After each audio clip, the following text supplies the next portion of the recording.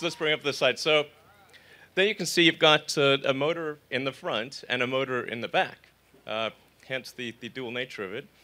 But you know, what would be greater than sort of seeing a slide is to show you the actual car.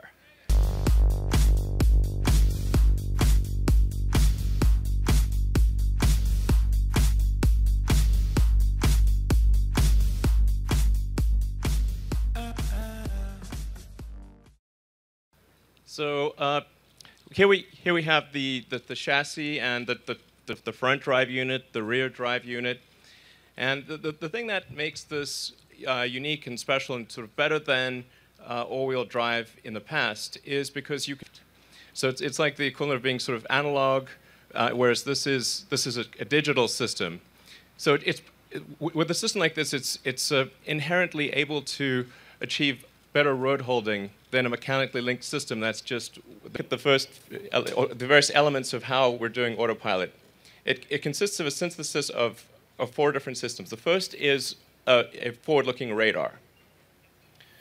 So that's scanning the cars in front of you, and it's quite long range. So it's able to see things at a long distance. It's also able to see through fog, through snow, through sand, through anything, basically. All right, moving on to the A. Then the next element is a camera with image recognition, so it's able to read stop signs, distinguish pedestrians, look at traffic lights, and also serve as a backup system to the radar. The third system is 360-degree long-range ultrasonic sonar. So this basically establishes a protective cocoon around the vehicle, and it will attempt to make whatever the sort of smart move is from a safety standpoint, looking. And then the final element is integrating that with navigation and basically the GPS system and real-time traffic. So we integrate those 4 systems in. The car can do almost anything. So we're able to, a very important point though, in addition to the sensors, you have to have precise control.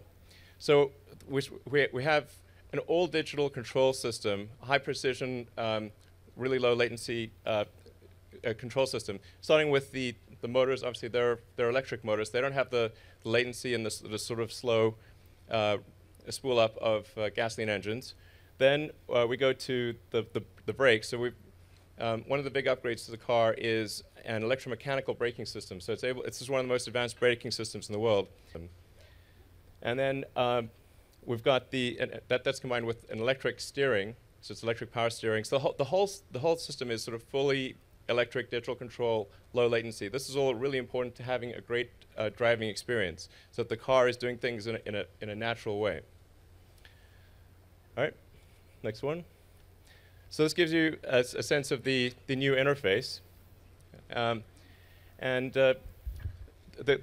you can actually sort of see where cars or obstacles are around the car on the instrument panel. So it'll actually show cars that are the distance of the car ahead of you, cars moving to the sides and behind, and you can adjust the sensitivity of the Autopilot. So do you want to be in a sort of an aggressive Autopilot or less aggressive?